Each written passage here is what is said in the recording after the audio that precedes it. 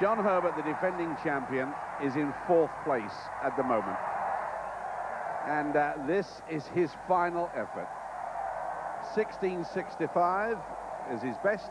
He led the qualifiers. He's got this one to go.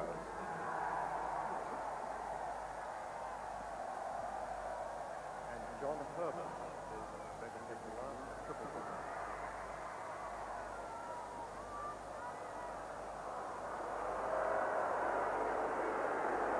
Oh, there's a Mexican wave going on the back nets. Not of concentration.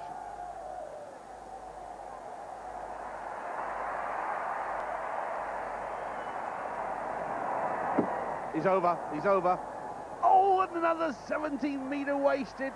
He and Jonathan Edwards have both had gold medal leaps, both defeated by being over the front edge of the board. He'll stay in 4th. It's a remarkable victory to Hadjiandreou, who's 680, set 88 so far. But tremendous efforts.